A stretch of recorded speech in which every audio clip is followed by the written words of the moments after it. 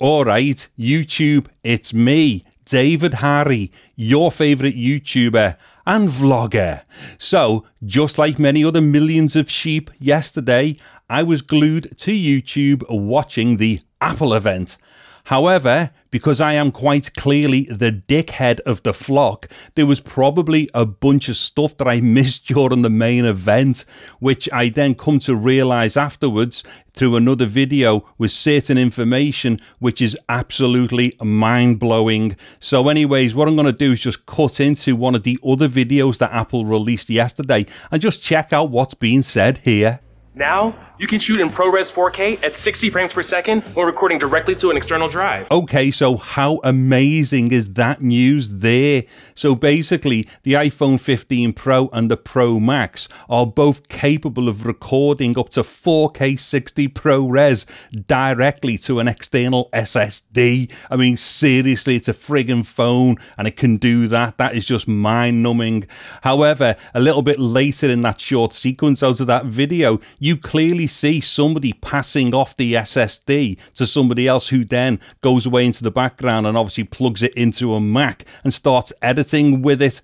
Now that to me is just absolutely mind-blowing from a phone, right? Now don't get me wrong, these are expensive phones and stuff, do you know what I mean? There's no getting around the fact that these should be able to do stuff like this. However, we have proper cameras and, like, say, cinema cameras, maybe not so much cinema cameras, but we do have a lot of proper video cameras that can't even do that. Yeah, Apple are now putting that onto a phone, and as far as I'm aware, it's the first phone that can actually do that as well. I mean, there's definitely no Samsung phones that can do that. I mean, I've got like the Flip 5 and the S23 Ultra. They definitely can't do that. So this is actually a really big deal. Now, there are a bunch of other things as well there. It records like Asus standards and stuff like that. It's absolutely mind-blowing what they're actually pumping into this new phone. Now, there are a couple of things here that we have to kind of, like, you know, rein ourselves with and keep in check with. First thing is, this is all only going to be really great stuff as long as those camera systems are any good. Now, my experience of iPhones in the past is that they suffer massively from like lens flares and stuff like that. So if Apple have got the lens flare malarkey under control and stuff, then yes, this could be a massive deal for anybody who shoots on mobile devices, and obviously especially iPhones and stuff. However, it is not all good news, because anybody who buys into the 15 and the 15 Plus cannot do that. And the reason why is because, for whatever reason, Apple have limited their USB C ports to USB 2 data speeds. So basically, you can only go up to 480 megabits per second out of the ports on the 15 and the 15 Plus, whereas, like, you know, the Pro and the Pro Max both go right up to 10 gigabits per second, which obviously can help facilitate that fast data stream to be recorded directly to an external SSD as far as video is concerned.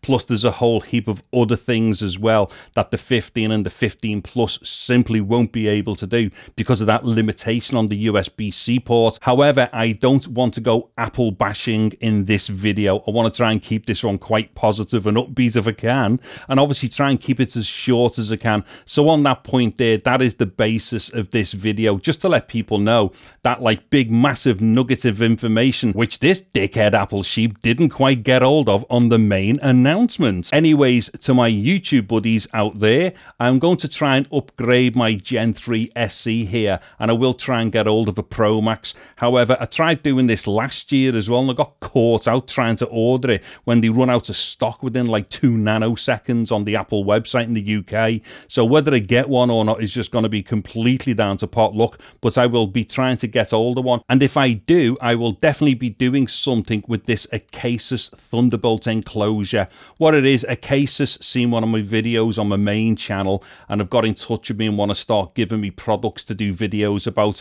One of them is going to be this thing, which is like an updated version of one of their Thunderbolt enclosures that you put SSDs inside of. This one's really cool. It's got a fan inside it and stuff like that. It's a bit bigger than the previous one, so heat dissipation should be a lot better on this one. Not that the older one was bad or anything, but some of these SSDs do kind of like run mad hot and stuff, so hopefully this one's going to be good. Now, if I don't get the iPhone Pro Max 15 or whatever I'm getting, I will definitely still be doing a video about this, but it's likely to be done with something like a Mac Mini or an iPad Pro or something like that. However, I will not be putting those types of videos on this channel, and the reason why is, as I've said in the past, this channel is not monetized. I get terrible views on this channel, and if I put anything on my main channel, I'm bound to make some money out of it. So if I'm going to go splurging on, like, you know, the best part of 1,500 quid for a phone, I've got to try and claw that money back somehow.